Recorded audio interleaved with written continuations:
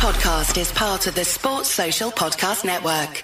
With Vanguard Advice, no matter what your retirement goals are, they can help you get there and enjoy it for years to come. The financial journey is all yours, but you never have to take it alone. That's the value of ownership. Visit Vanguard.com and explore Vanguard Advice. All investing is subject to risk. Fund shareholders own the funds that own Vanguard. Services are provided by Vanguard Advisors, Inc., a registered investment advisor.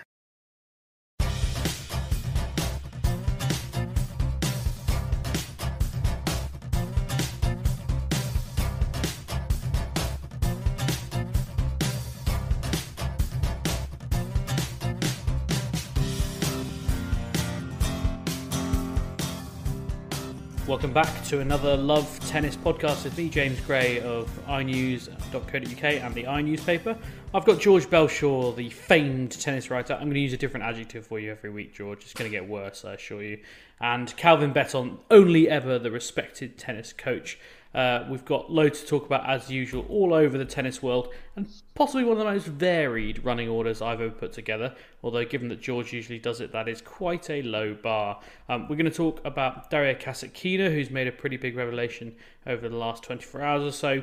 Lleyton Hewitt is into the Hall of Fame. Maxime Cressy was also into our Hall of Fame because he won the Hall of Fame. Calvin's got a special theory. More on that as we get it. Serena Williams is going to play in Toronto. And we're also going to talk about tennis umpires on the back of a brilliant long read from William Ralston, which, well, if you haven't read it, feel free to pause and go and read it or listen to the podcast of it. But make sure you come back because we're going to talk about it as well. But I wanted to start with some pretty big news breaking in the tennis world, pretty much in the last 24 hours as far as I can tell. Daria Kasatkina has been talking over the last, as far as I can tell, 24 hours. She's, of course, Russia's top-ranked female number one at the moment. She got to the semi-finals of the French Open. She's also a two-time previous Grand Slam quarter-finalist. And she has been talking over the last few hours about her life, sexuality, and various other things. She was doing an interview with a Russian blogger who I've not come across before called Vitya Kravchenko, and she said talking about Nadia Karpova, saying, "My respects to Nadia Karpova for coming out, at a girl. I was happy for her, but also other people, especially girls, who needed to know that it has empowered them for sure, supported them. Not only did Nadia help herself by coming out and get this burden off her chest, she has also helped others." Kravchenko said, "Have you got a girlfriend?" If she was in a relationship with a woman at the moment, she said yes. Living in the closet is impossible, not for the long run. It's too hard, it's pointless, and you'll be completely focused on that until you choose to come out. Of course, it is up to you how you decide to do it and how much you tell. Living in peace with yourself is the only thing that matters, and F everyone else." George, I'm kind of been suggested to me that she may have talked about her sexuality in public before, or at least previously having relationships with girls, but it doesn't feel like something that I've ever known about Daria Kasatkina. Not that it massively matters, but she has spoken about it much more openly in this interview, and that's significant because she's Russian, if you want to expand on that. Yeah, so I think she's basically spoken quite openly about how difficult it is coming from Russia, where she says it's not a very open kind of society towards LGBTQIA plus people. There's been some comments from kind of Russian politicians since this, kind of calling her a bad role model. And talking about kind of traditional cultural moral values that are more aligned with the Russian way of life, I suppose, is how he would frame it. Yeah, I mean, it's always difficult. I think sometimes we take for granted a little bit kind of the open nature of our society, even though it's far from perfect here. There are, some countries where it is incredibly difficult to come out, and and that's not saying it is straightforward here, because we know, as our media, we celebrate any sports person who comes out, because there's obviously a higher percentage of that, and in sport, it's always been, I guess, a large stigma around it wrongly. So yeah, it's always good when players break rank. Maybe it seems a bit of an odd thing to say, but actually are able to be themselves. And I think there's a nice quote from her at the end where she says, "Living in peace with yourself is the only thing that matters, and fuck everyone else," which is quite a nice sentiment, really. And a sentiment we can all get behind. Although I really wish you hadn't said the full F word, George, because now I'm going to have to put the explicit label on the podcast. You can put a beep over it, can't you? Oh, yeah, no, create more edit work for me, George, as if you don't create enough as it is. or maybe like a grunt.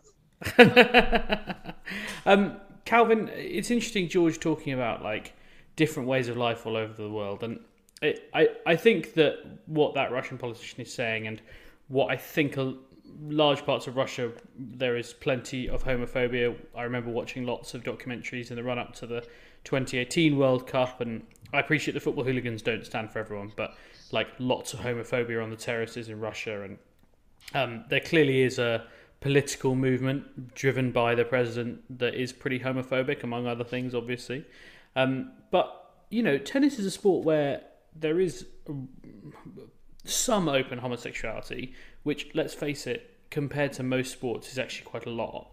I wonder what it's like travelling around the world, is a touring sport, and you must have to dip in and out of countries where certain things aren't necessarily legal or aren't necessarily accepted. It must make life hard for players who, players who are gay, for example, or maybe who travel with a partner or something like that. There must be parts of the world they basically don't go to.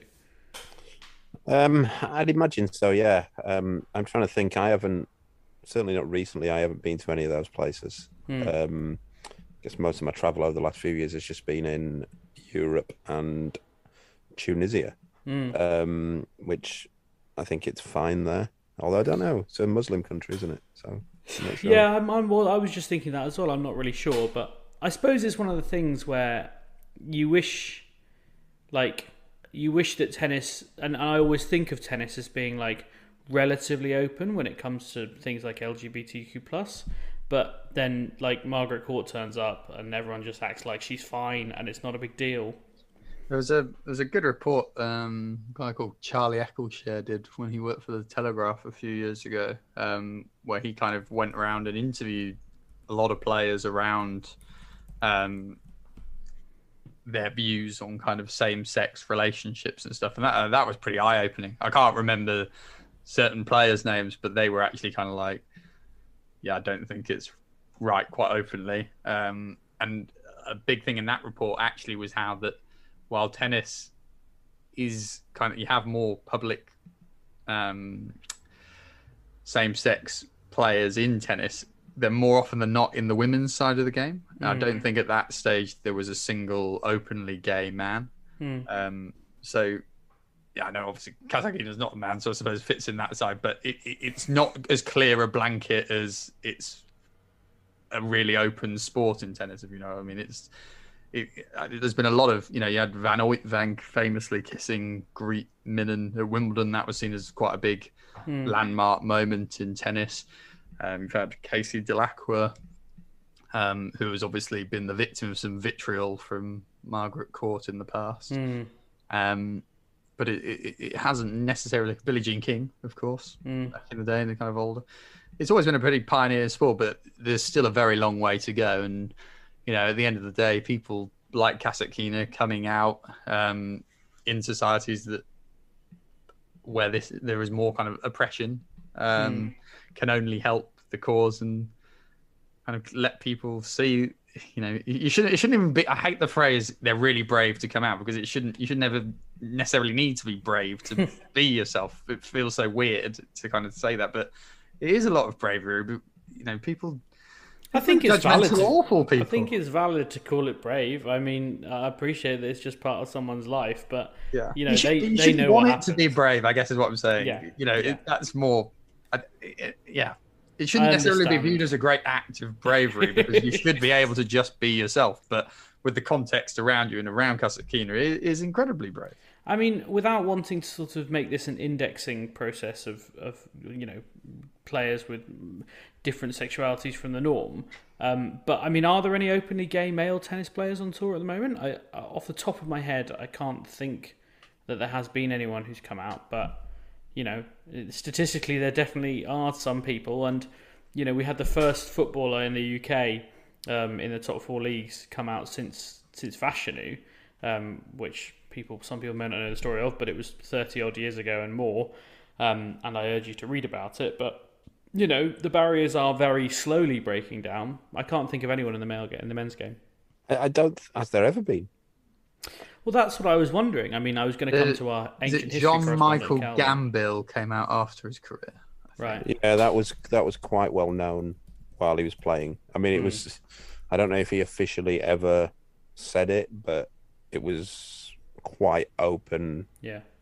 Around circles, and also similar with there's a Moroccan player called Hikam Arazi, who was the same. I see, but then it's often like that, isn't it? Within industries or sport. I remember, for example, when is it Tim Cook, who used to be the CEO, may still be the CEO of Apple, and I mean, it was actually pretty unfortunate because he got outed on live TV. It was like a panel debate on maybe Bloomberg or something like that.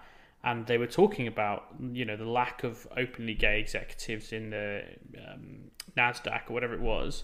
And someone said, well, I think we're all pretty aware that, Tim Cook at Apple, is one of those. And 2 of the other people on the panel are just shaking their head going, nope, people don't know that. But, it's often like that within kind of these small, tight-knit communities. Yeah, I'm sorry, James. I've been reading a book about the Golden State Warriors, and their general manager is openly gay as well, which was quite at the time when they announced him in, I think, about 2014, maybe. It was quite a big step, but doesn't really get spoken about now. And that general manager in basketball is maybe the most important position in the club. Yeah.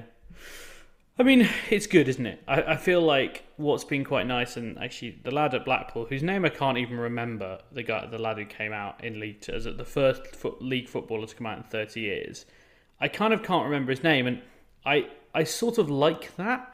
Like, I sort of thought that this media circus might be created around him, and he'd be getting rung up for quotes on every LGBT plus issue that anyone could possibly think of, but I think it's actually been quite refreshing that he came out, he did a big interview, he said, this is me, I'm ready for whatever the world's got to throw at me, and then now he's just a League Two footballer again, and I've actually found that quite refreshing, and hopefully, I think, as I say, Daria Kasatkina has talked a little bit about this kind of stuff before, but this is maybe what she said, it was the most open she's ever been about it on film or publicly, so hopefully she can just crack on with her life, and she'll be back playing Grand Slam tennis quite soon, which would be great.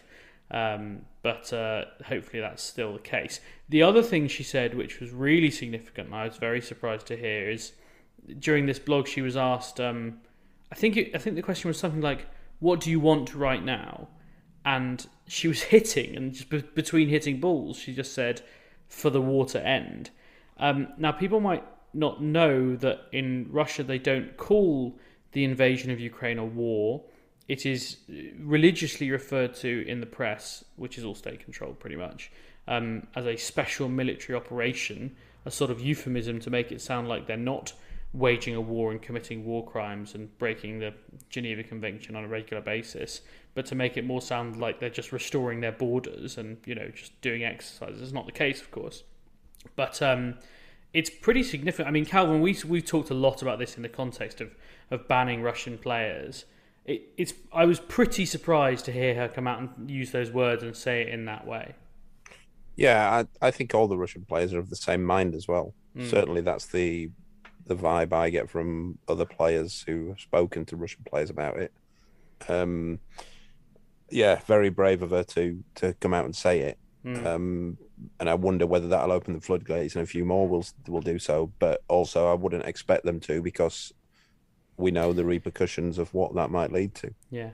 You do wonder whether they might think there's safety in numbers now, and, they can't come for all of us kind of thing. But, I mean, without wanting to be too kind of morbid about it, they absolutely can. I mean, this is a regime that will stop at nothing. Don't even want to tempt fate. I guess maybe Kasatkina thought she'd go, she'd go all in. She thought she'd already done. Maybe go they both big or go dilute home. each other. Yeah, they're not going to like it. me already. Yeah. Maybe she's given up on going back to Russia at any point. I don't know. Best of luck to her, and well played. Most of all, and I look forward to seeing her back on the tennis court at a Grand Slam after she missed out on Wimbledon, of course. Let's move on to more tennis-y issues and slightly lighter things. The lightest of all, because I think the Tennis Hall of Fame is a bit of nonsense, but some people think it's very important. And Lleyton Hewitt, I think, thinks it's particularly important. He was inducted on Saturday evening into the International Hall of Fame. He said, the Hall of Fame seemed like something that was so far away from me ever being part of. It was never something I thought about as a player, obviously, because no one did, because no one cares. No, I'm joking.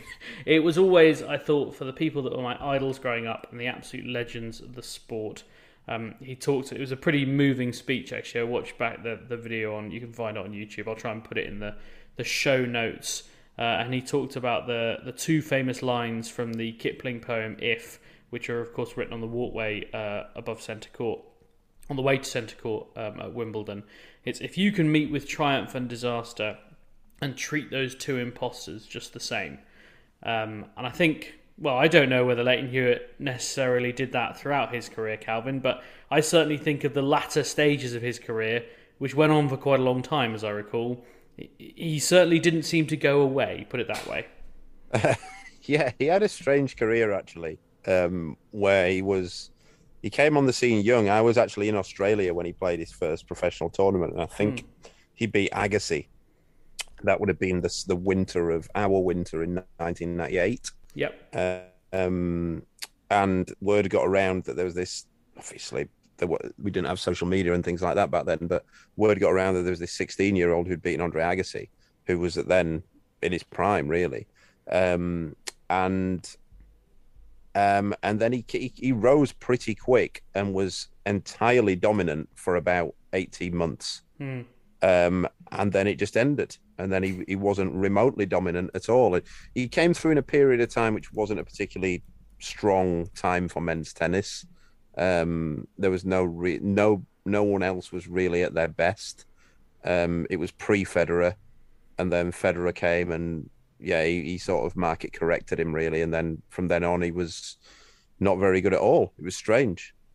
Rose fast, completely dominant, and then I say not very good at all. He was a solid top 15 player.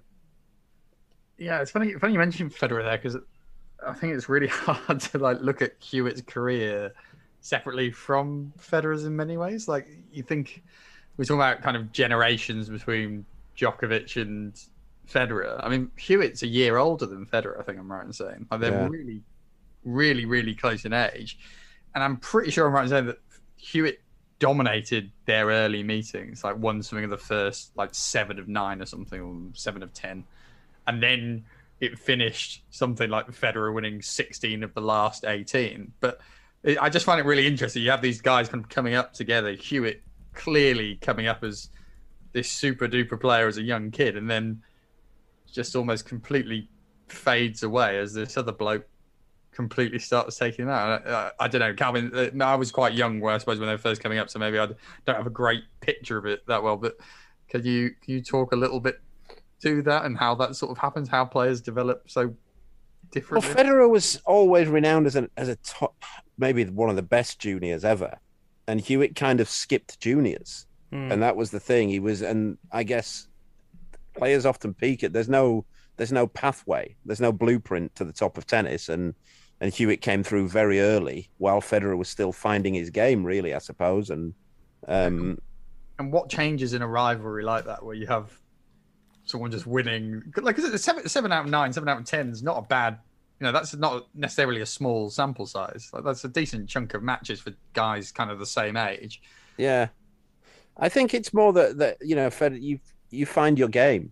You find, you have to learn and develop, and people just develop at different paces, at different speeds, and I guess Nadal's trajectory was similar to Hewitt's on the way up. It just lasted about an extra 15 years. and he played, the thing is with Hewitt, the way that he played, he just, there wasn't anything complicated in what he did. He just made a lot of balls. He was very fast around the court, and he made a lot of balls. But it was strange how dominant he was on, because back then grass courts were fast, and he won Wimbledon, and he won the US Open. So the difference in court speeds was big back then. But yeah, he just never. It just seemed like a whole lot of quality players who were similarly aged to him, but you always thought him a little bit older, came through and just started beating him, like Roddick, Murray. When Murray came on the scene, and Murray that was a big one, I think, with as well as Federer, when Murray came on the scene, because Murray basically played a similar game style to Hewitt and was just way better at it.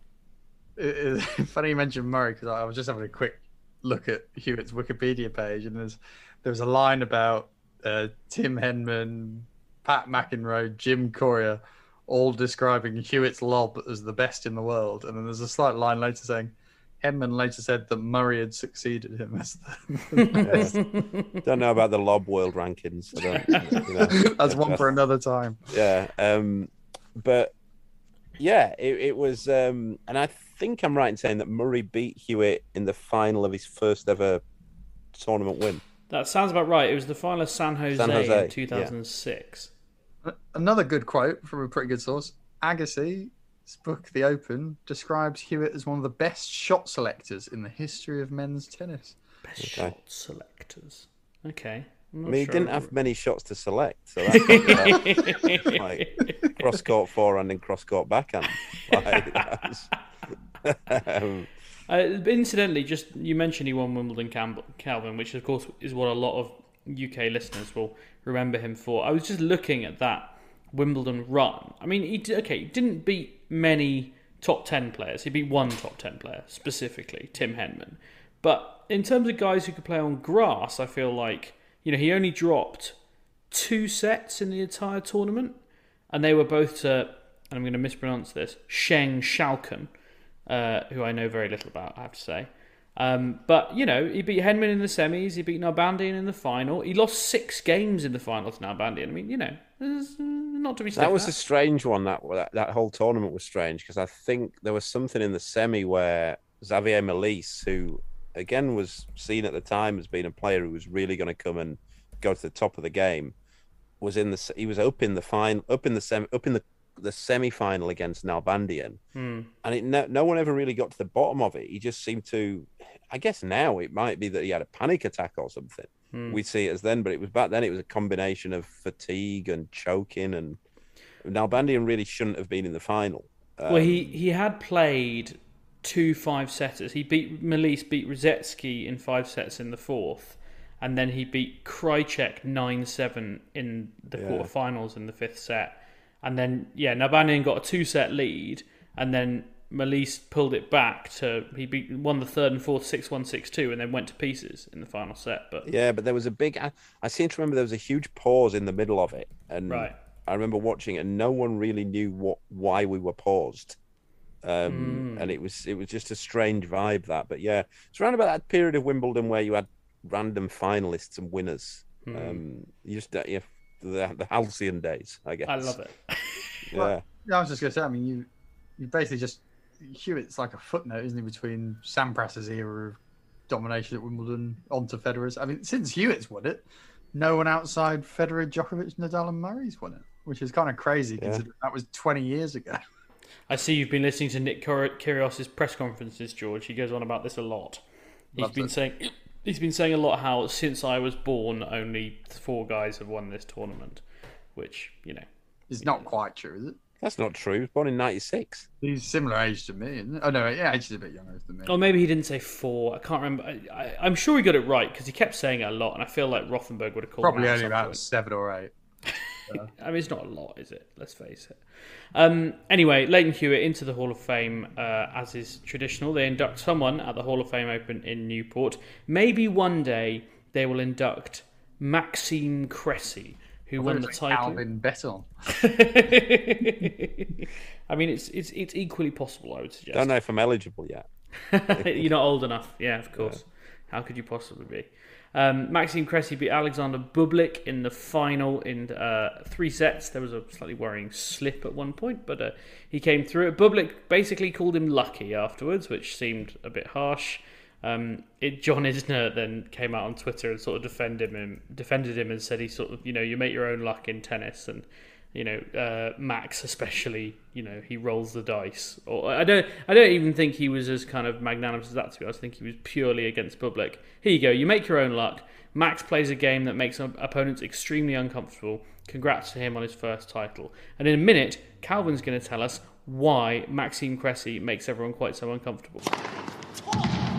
Cox Panoramic Wi-Fi includes advanced security to help protect all your connected devices. You'll get real-time alerts. Oh, like this one, so you don't have to worry about malware. Or when your kid downloads a song from a shady link. And now all your computer can play is... Red color, where are you? All blocked, thanks to advanced security, included with Cox Panoramic Wi-Fi. Advanced security must be enabled in the Panoramic Wi-Fi app. Restrictions apply. It used to be hard to find the exact auto parts you needed, and that meant spending a lot of time at swap meets. It's a different game now when you can order exactly what you need from eBay Motors. They have 122 million parts, so you can always find the right fitment. Spend less time searching and more time building with the eBay Motors app, or visit ebaymotors.com. Let's ride. You're listening to the Love Tennis podcast with me, James Gray of iNews.co.uk, and the iNewspaper, George Bellshaw and Calvin Betton, who, I'm told, has a theory. I was talking before the break about Maxime Cressy and how he has won the title in Newport, the last grass court title of the season, beating Alexander Bublik in the final. Calvin, serve and volley tennis is something that we have talked about before in this segment that we call Minute Tennis. But since you've got a theory about it, I thought we'd devote this week's Minute Tennis to Calvin's conspiracy theory. Tennis fans, don your tinfoil hats. Calvin's got some truth for you. I'm quite excited for this because neither of us have any idea what this theory is. So we might need to totally edit the whole thing out when it's completely mental or something.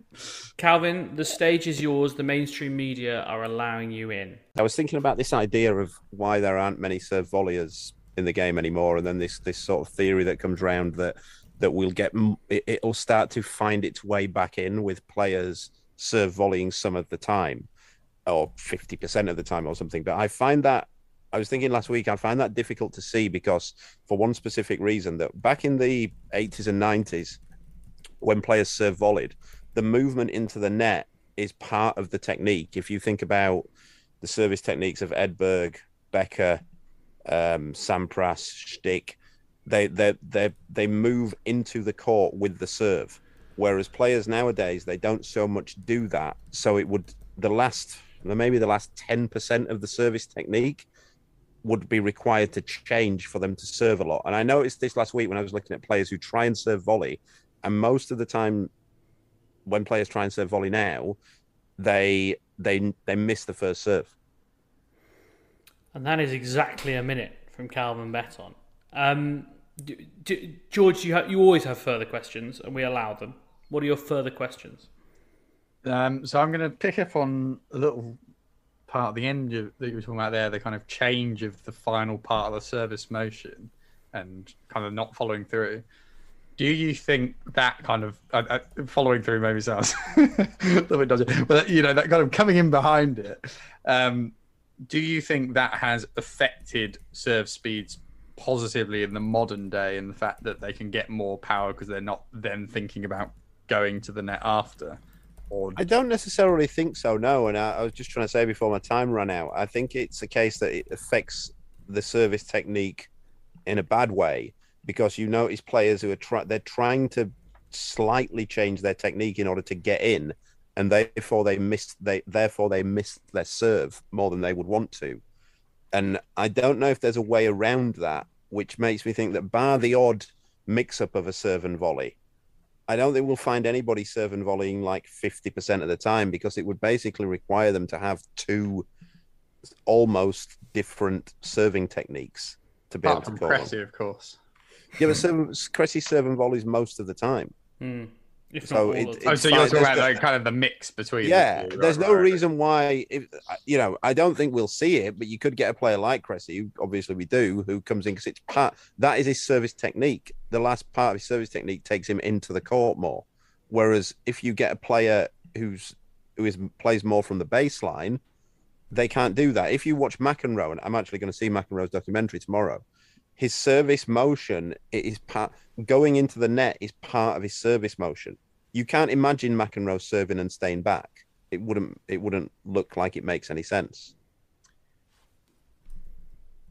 Which type of serve is most conducive in the modern game to serve and volley? Are we talking about kind of a slower, spinnier kick serve to give yourself more time to come in, or is a big flat serve better? What's the sort of serve that gives you the ball you'd want as a serve? There's no particular. I mean, there's no particular type. There's basically two types. You basically had Sampras, Becker, Stick, who just had big serves, and they could. More importantly, the most important thing is hitting your spots on the serve. You've got to hit your spot. If you don't hit your spot, then you get, especially against these days, you'll get cleaned out.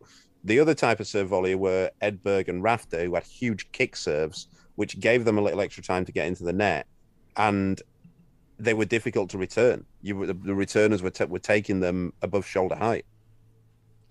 It's funny you mentioned kind of the picking the spots point, because there's someone I think does serve and volley actually really well on demand, but not someone who does it all the time, is Nadal. And he's kind of actually really pick his spots so well on the serve. We've spoken about his kind of, the best part of his volleying is almost the sensing of when to come in. But I've seen him do that in big moments quite a lot over the last couple of years, bringing that into his game. I mean, is there anyone else you kind of think of who... There's a different there. The difference there, though, is, and you will see the occasional one of these where Nadal is doing it, expecting that his opponents won't think he'll serve volley, so they're going to chip the return, and he's wanting to get a high put away volley. Whereas people like Rafter and Edberg, they almost were accepting they're going to be playing first volley from their feet, but they didn't bother them. They knew they were so good at that volley.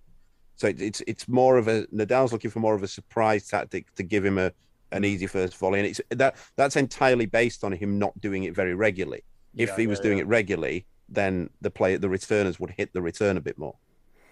It's always interesting watching Rafa serve volley, because you're right, George, he does do it at big moments. I always think love 40 is like, in the same way that Kyrgios 40 love up, the first time it happens in a match is a guaranteed underarm serve.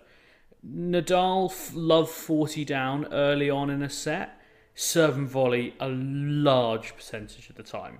I don't know what it is. It's one of those patterns of play thing that you pick up when you watch enough tennis. That it's something though I often like. I used to do it when I played, and I like it. I encourage my players to, a coach to do it.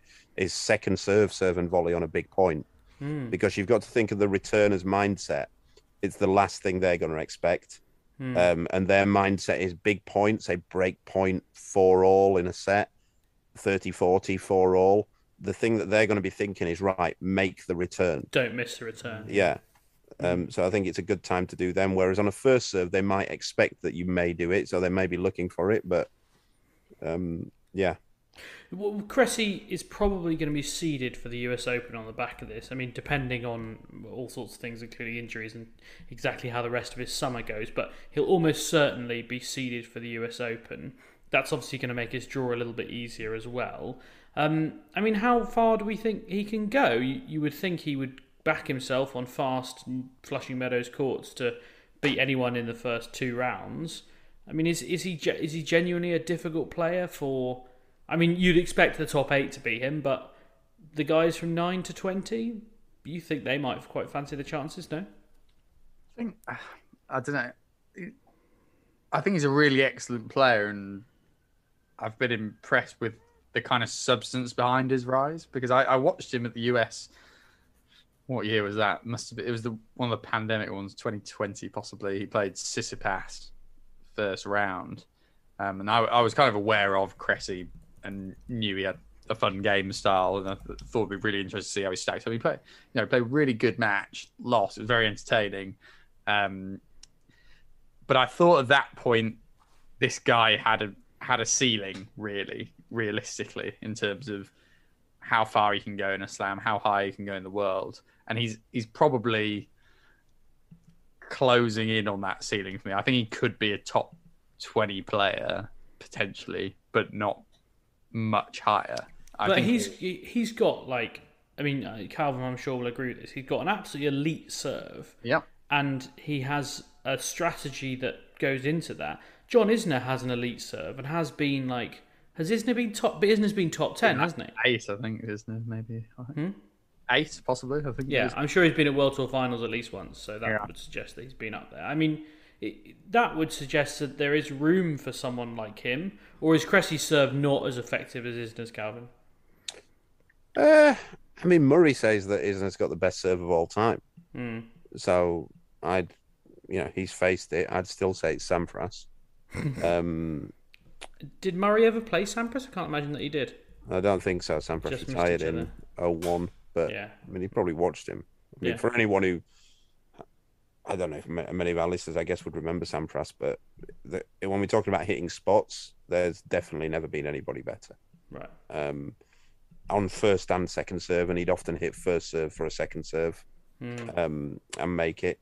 So whether he would have as good a serve as Isner, you'd say maybe not quite.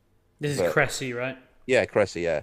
Maybe not quite, but, I don't know, how do you judge it? Like, Cressy, Opelka, Isner, they're all kind of much of a muchness, aren't they? Yeah, and to be fair, I guess, you've got Opelka kicking around at 15 in the world, so a big serve can take you pretty far. And Cressy's got more about him than just that, to be fair. I mean, as you say, he's got a fun style that... But I don't know, I'm just... He's adamant he'll get to top 10, and he might well do. I love watching him, but I just feel like the game has slightly moved on, and I think the better returners will always beat him, really, is my... Yeah, you get situations like Murray always used to play against Karlovic in his prime, and he'd just chew Karlovic up every time. The best returners. And to be fair, Murray, who is probably one of the best 5 returners of all time, his record against Kyrgios is phenomenal as well for the same reason. Interestingly, I was reading something on the ATP website about kind of this adjacent the other day about returners on grass and the best active players returners on grass. Now, Djokovic and Murray, unsurprisingly, are the top 2. There's only one other player who has a percentage of return games won on grass that is over 25%. Could anyone name him? Is it a current active player? Active player. Pause at home if you want to have a think about it. Is it... Let me think. How many? Just for a little bit of a clue, James, so we get a bit of a sense. What's the kind of spread they've kept this high level? Is this like a relatively new player, or is this someone who's kind of been around the tour for? Yeah, I would say someone like Kei Nishikori. Then it's not Kei Nishikori. Is it Cilic? It's not Cilic. If it was Cilic, he'd basically have won Wimbledon about 8 times, wouldn't he? Yeah, I'm going on the basis of players who've won a lot of grass court matches in the last 10 years. You wouldn't think of this guy as a grass court player. But I'll give you a clue that'll probably give it away. He's got to win a lot of return games. That's why I was thinking Nishikori. Yeah, you were in the right ballpark there. Is it Schwartzman? It is Diego Schwartzman. Yeah. Then the next 2 on that list are Denis Kudla at 23.9% and Roberto Bautista Agut at 23.8%. Bautista Agut was going to be my next guess. Bautista Agut is like sort of sneakily quite good on grass. I feel like he always picks up a result or 2 in the weeks before Wimbledon that make you go, he could maybe be quite an awkward draw at some point. And then I think he's got to one semi-final at Wimbledon, and that's about it. But semis at Wimbledon, I don't remember. Yeah, he got there in 2019. My word. Yeah. Who's that? Roberto Bautista Agut. I don't remember that at all. Who did he play in that? He played Guido Pella in the quarterfinals and then lost to Djokovic in 4 sets. Oh, that was the year Pella took Cilic out in second round, wasn't it? I have to say that Bautista Agut's draw was quite nice. There's not many blokes here who I'm like, oh, they love grass. Peter Gajocic, Steve Darcy, Karen Hatchinoff, Benoit Paire, and then Guido Pella. Yeah, Benoit Paire in the 4th round of a slam. You know you've lucked out, don't you? Look, George, you've got to win them. That's all that matters. You've got to win them. Anyway, that was the year when the semi-final lineup was Novak Djokovic, Roger Federer, Rafa Nadal, and Roberto Bautista Agut. That's probably why I don't remember the Djokovic match, because I was too busy focusing on that other semi. Nadal, Federer, yeah, probably drew your attention just a little bit. Anyway, let's move on, since we've been distracted enough by serve and volley. Serena Williams has announced that she's going to play Toronto as her warm-up for the US Open. I think, to be honest, I'm quite surprised. Am I surprised? Are we surprised, George? She's playing? Yeah. No, I don't think so. I think she'll probably have sensed she did need a little bit more of a match practice than no match practice. So that's an encouraging sign, I suppose. Well, because the thing is, she's also signed up to the City Open in Washington. Yeah. She often plays a sort of semi-busy summer, but I'm just quite surprised that she's potentially going to play 3 tournaments in a space of 6 weeks, because let's face it, she's not in the best shape of her life, and she certainly didn't look particularly fit on the grass. I mean, maybe that's the point. If you're not fit, you've got to play more tournaments. Yeah, I think it's... Well, I guess there's 2 sides of it. I mean, it's good news in the sense she's clearly taken the US Open seriously enough to have recognised, God, I need to get some matches in. I can't just turn up and do it. That's good.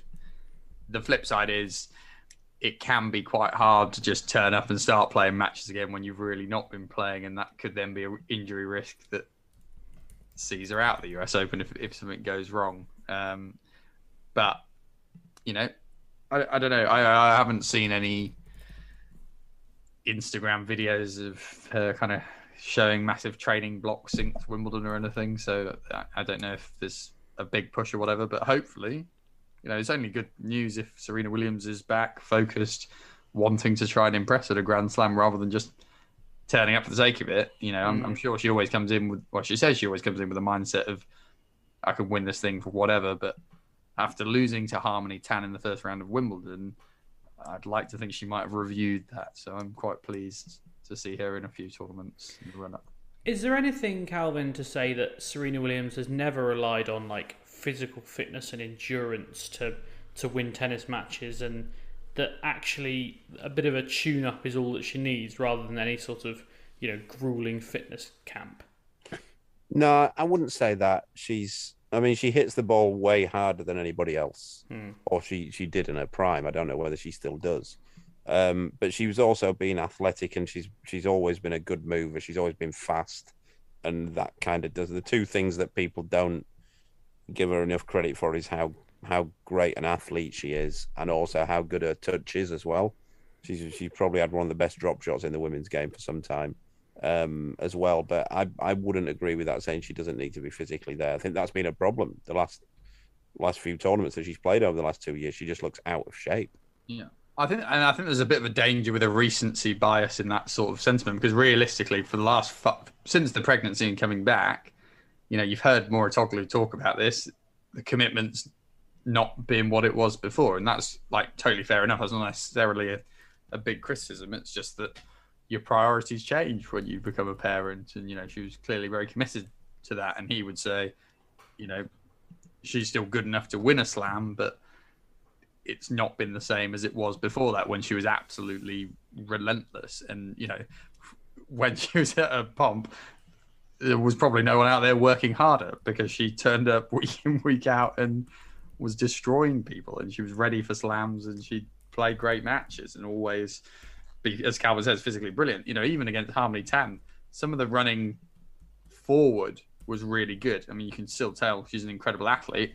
What had dropped off was the side-to-side movement, the recovery from the return and going that way. And that's really what let her down in that match. And we spoke about it a little bit when she was playing the doubles with Ons Jabeur in the early on. That was where the rust came. And, you know, that probably is harder to get back than a kind of straightforward line run. But she's still quick in that kind of linear run. So, yeah, I hope this is a positive thing. But, again, it never gets easier when you get older, and if you lose that fitness and I don't mean she's not fit. I mean match fitness, match sharpness. It is hard to pull it back. I guess as well. I mean, it's now a question. We don't know the answer to this. It's not whether she isn't fit enough to do the side-to-side stuff. It's whether that's just not in her ability anymore. She can't get to that fitness. It's not whether she hasn't trained to get to that fitness. It's maybe this is all Serena's got left in the tank. And actually there's no point in doing that training block because she'll break down injured. So she's now got to try and win, playing this style of game, just almost like late stage Roger Federer, like hyper aggressive. But I guess when you're Serena and Calvin is, I'm sure right that we did always underrate her speed and her athleticism. I don't know where she's got to go. She can't hit it harder. Yeah, and look, the other factor that can't be underestimated as well is the fear factor is totally gone, honestly. Players will not turn up. I mean, some players will. But the majority of top 20, 30 players will turn up and think, I should win this match now. There's no two ways about it. They'll have watched that match with Harmony Tan. Look, Tan got to the fourth round, proved me wrong. I thought she'd lose the next round after. I didn't think she had anything near enough to kind of trouble kind of top 50 players. But that was a poor result, really, in the grand scheme of things. That's a player who didn't have much behind her shots. She wasn't moving around as much as she was moving around more than she should have been able to with the weapons she had. Prime Serena wins that 6-love, 6-1, and I don't even think that's an exaggeration. We shall see, I suppose. One of the great things about talking about sport is eventually you do get an answer. How many had to win the US Open now? I've said that. At one point, I did turn to someone at Wimbledon and say, Harmony Tan and Nick Kyrgios are going to win Wimbledon. And I was very nearly half right, in fairness. Because, it didn't quite work out that way. Very finally, I said we were going to talk about tennis umpires and a terrific long read from The Guardian this week called You Can't Be the Player's Friend Inside the Secret World of Tennis Umpires by William Ralston. I listened to it on the way to work this morning and then I read it because I enjoyed it that much. So I've inhaled it twice. It is well worth, and I will put the link in the show notes, going and having a look or a listen. George, you've obviously been kind of trying to familiarise yourself with it as well, because it is quite lengthy, and I appreciate that. Well, I was going to say you have a real job, but you don't really, so. It's fascinating to hear these guys talk about their job, because, well, for a long time they weren't allowed to, and actually ordinarily they're still not allowed to, but William Ralston obviously given kind of special permission to interview almost all of them, and mostly over breakfast, as far as I can tell. Yeah, I really enjoyed it. You're right, you don't hear from them very often, and there was kind of references to the umpire whose name's now escaping me, who was Wimbledon final chair, who then got sacked basically for giving unauthorized interviews back in Argentina.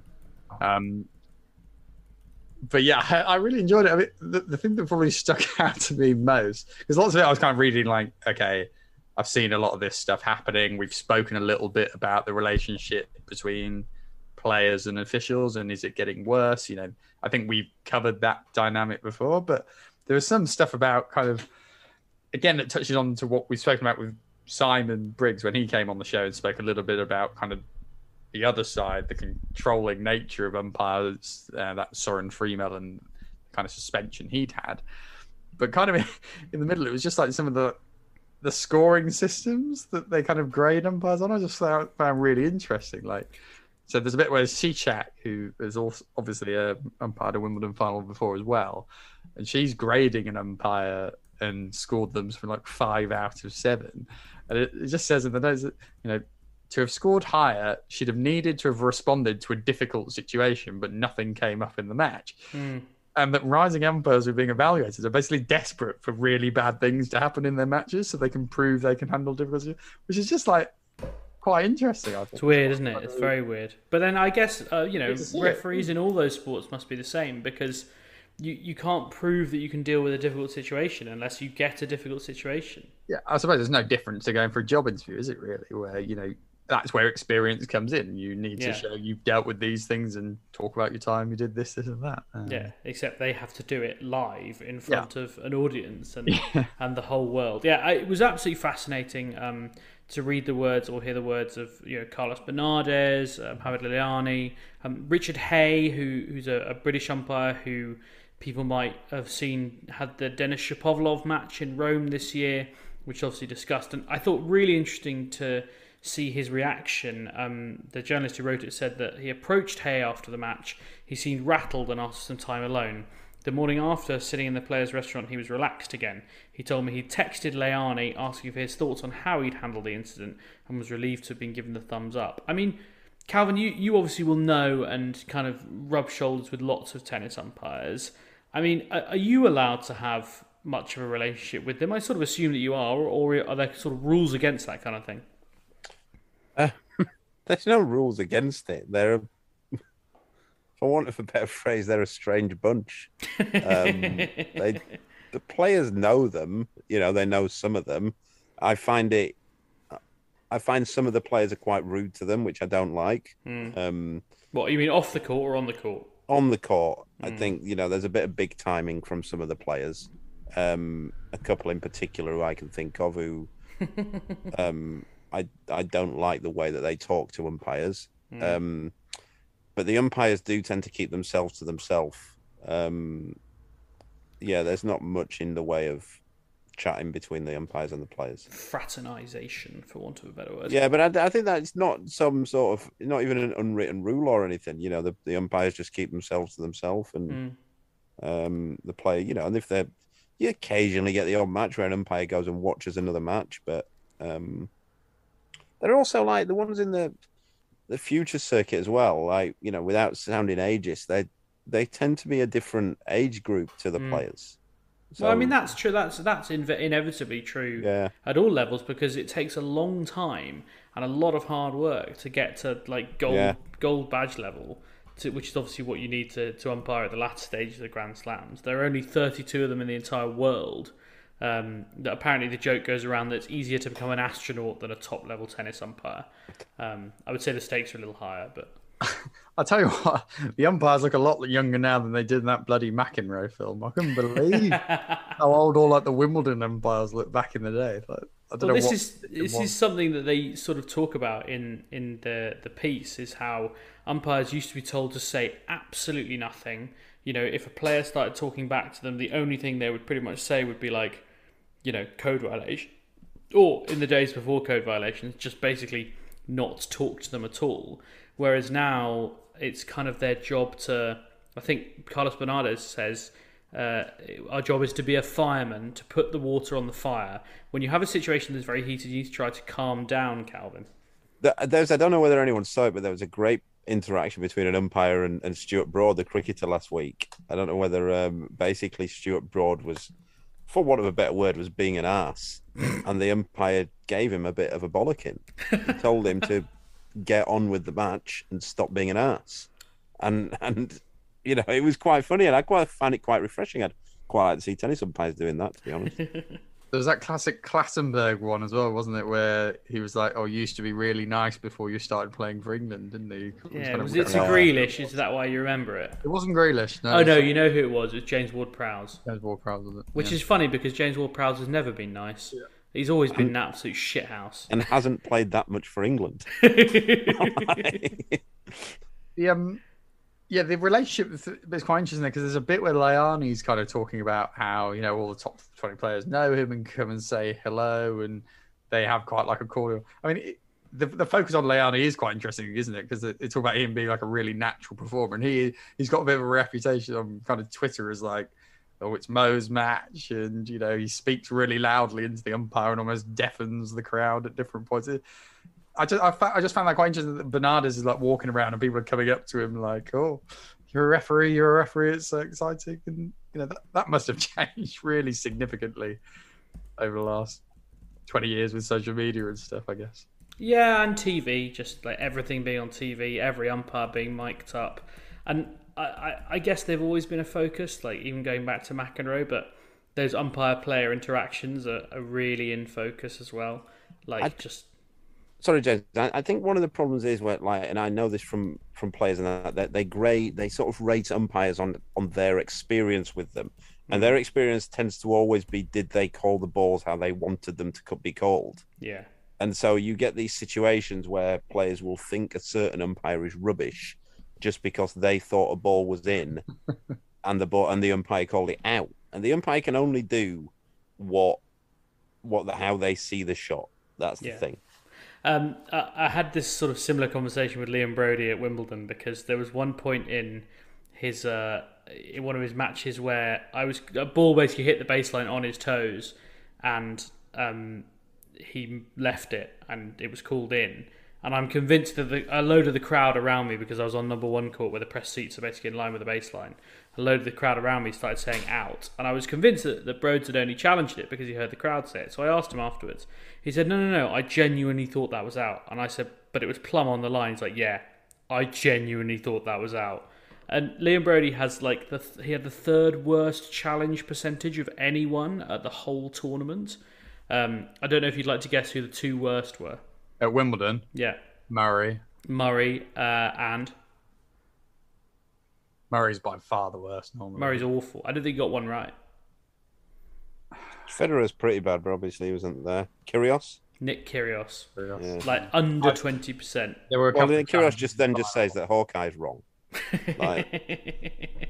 Yeah. But what was funny is Broads then went on to say, he was like, yeah, I'm going to have to think about this next time I'm like screaming at a challenger umpire for getting a line call wrong, that actually maybe I'm wrong. But it's true, like players get it wrong a lot. Yeah, definitely. There was a cracking example of players after them of a terrible umpire call this week, wasn't there? With that match point where, that was a staggering. Joe, you'll probably be better at describing it than me, but it was. Well, so I was going to mention the various title winners we've had this week, because although this is a bit of a dead spot on the tennis calendar, there are a load of tournaments. Francisco Cerundolo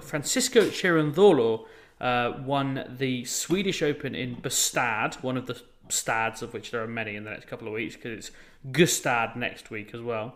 He beat Sebastian Baez in the final 7-6, 6-2, but the match point should not have counted.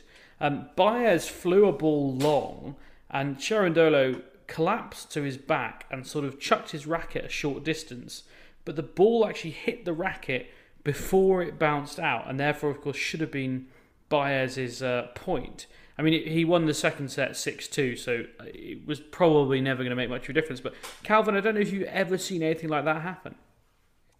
No, I've not. Yeah, I doubt it ever has happened before. It's pretty funny. It's objectively funny.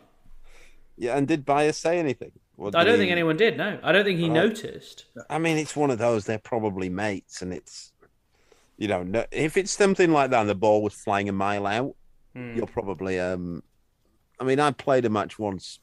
This probably says more about me than anything else. I played a match against a mate, and I hit a ball that was going out, and he couldn't get out of the way, and it hit his foot, and I still claim the point. But, I've done it before as well, Calvin. We're not alone there. You're just standing on the baseline shouting touch. Yeah. Well, I was going to say, imagine if it had been the other way around and that they had seen it, and he goes on to throw away that 5-2 lead. Be one of the all-time great chokes. Unbelievable. I should also mention some champions on the WTA Tour this week. Petra Martic beating Olga Danilovic to win the Swiss Open in Lausanne, and Bernarda Pera beating the up-and-coming Serbian Alexander Krunic to win the title in Budapest. All on clay on the WTA, and the ATP, I suppose they were on clay as well, off the top of my head. No, of course, apart from Newport, which of course we talked about. The tour moves on, although not in terms of surface. The women go to Hamburg and Palermo next week. The men also go to Hamburg, where the men's prize money is 8 times more in the men's tournament than the women's tournament. I know the men's tournament's are 500, the women's tournament is 250, but that doesn't seem quite right. I'm going to reserve full judgment until I see the start lists for the two tournaments, but I don't expect to be sated in my desire for things to be fair. There's also a 250 in Gstaad, in what might be the worst week of the tennis year. I'm not sure what you guys think. It's close. There's a weird bit of February that's often quite rubbish. when you've got like a bit of European indoor and a bit of like Middle Eastern nonsense that no one really cares about, but they go for the big appearance fee. You basically get a couple of quite dodgy weeks after every slam, to be honest, that are all just a bit. Nah, I actually think I probably prefer February's ones slightly. I think you got a bit more going on there with kind of Rotterdam and Marseille. That not completely terrible, but yeah, this is a pretty ropey part of the season, to be honest. Very quickly, Calvin, I wanted to ask you about. Well, it's going to be painful because it involves Henry losing a final, which is never something you want to talk about. But he did get to the final of Roehampton, and I believe he's up to a career-high singles ranking, so every cloud.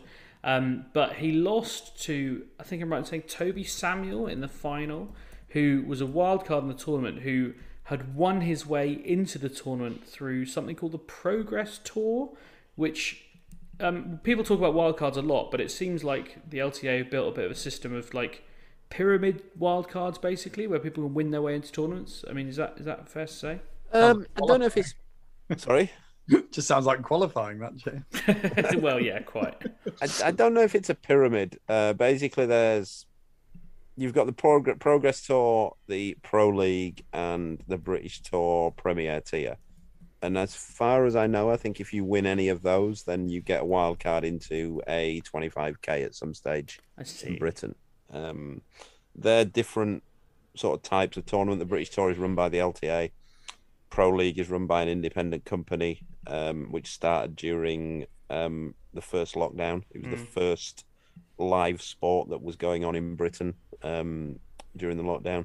And the Progress Tour is run by Barry Fulcher, and he started that a good few years ago. And it's the seedings on that are based on universal tennis rating, which is different from everything else. It's not based on world ranking or LTA rating. It's all on universal tennis rating. But it seems to me, at least, that, and some people will say this hasn't always been the case in British tennis, that it seems at least much more meritocratic than maybe it once was, and certainly British players playing a lot more competitive tennis. Yeah, that's the main thing. The wildcard stuff, largely I couldn't care less about, because I think that nobody ever deserves a wild card. If you get one, you're lucky to get one. But the main thing is that people are... The one thing that I always wanted was a lot of high-level tennis going on and money to be made for the players. If you're not going to fund players, which is fine, then at least give them the opportunities to earn their own money. And that's the main thing that the Progress Tour and the Pro League and the British Tour and the LTA bonus scheme has allowed players to do. Just for a quick finisher, can you name the current top 10 men in the universal tennis rankings right now? Well, I assume Djokovic is 1. He's not. He's number 2. Medvedev 1. It's not. Nadal would be Alcaraz, 1. Nadal 1. Nadal, obviously. 3. Alcaraz. I would assume Alcaraz. 3 Alcaraz, yep. 4.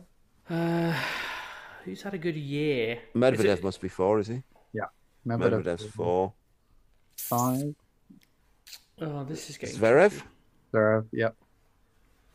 Is Tsitsipas way down on this? He's actually 6. Right. I was going to say, because the top 6, you're quite similar to the actual 6. But it's quite interesting, 7 to 10. Tell us 7 through 10, George, quickly. 7, Nick Kyrgios. 8, Taylor Fritz. 9, Gael Monfils. And 10, Yannick Sinner. Wow. I mean, Gael Monfils he is now injured again, unfortunately. But he has had a sneakily good year. Kyrgios, that's the thing with the Pro League, though, with the UTR, though, is that it basically tells you who the best players are, because you can't work the system on that because nobody knows what the algorithm is. They have their own algorithm and nobody knows what it is. It's based something on... It's not based at all. So as people know, the rankings are based on how far you get in a tournament.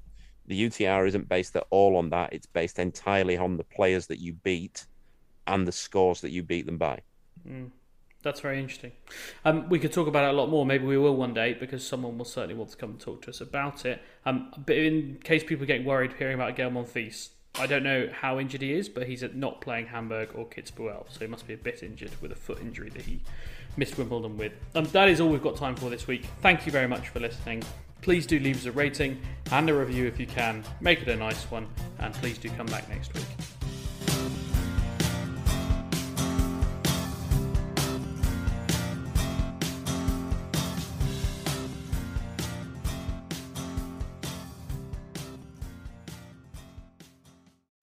Sports Social Podcast Network.